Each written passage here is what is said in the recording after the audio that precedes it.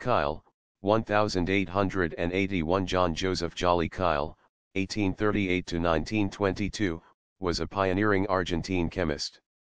Born and educated in Scotland, he emigrated to Argentina in 1862, and on the outbreak of the Paraguayan War served as a pharmacist in the Argentine Army Medical Corps. At the time Kyle was active, specialization was not an option in Latin American chemistry, and it was necessary for a chemist to be a sort of polymath or jack of all trades.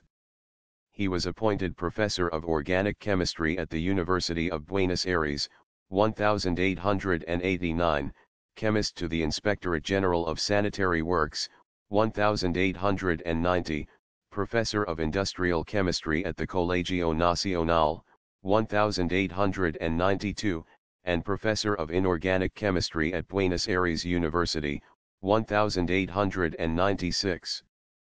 Kyle, awarded quinquennially by the Argentine Chemical Association for the best contribution to any branch of chemistry, and its most prestigious prize, is named in his honor.